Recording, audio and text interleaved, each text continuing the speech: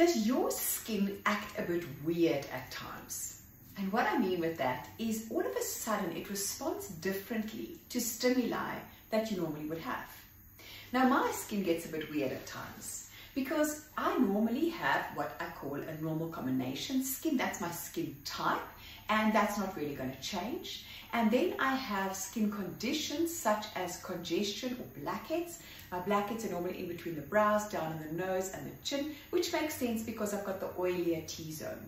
But then I also have dehydration on my entire face because I live in a city that's very dehydrating. There's not much moisture in the air, and it's also quite polluted, which will contribute to my congestion.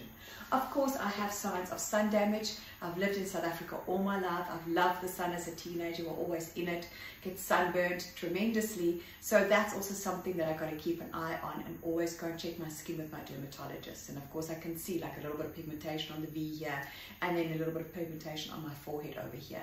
So those are really my skin conditions. It doesn't really worry me because I know with my skincare, I can keep that under control.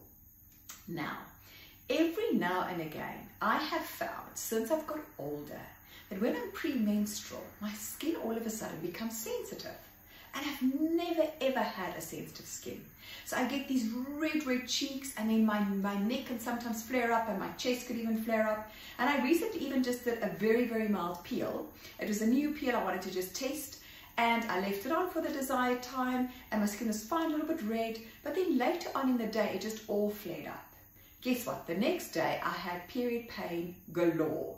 So obviously my whole period premenstrual, that was all heightened. And that could be, in my instance, more stress related than anything else, but also diet can contribute to that.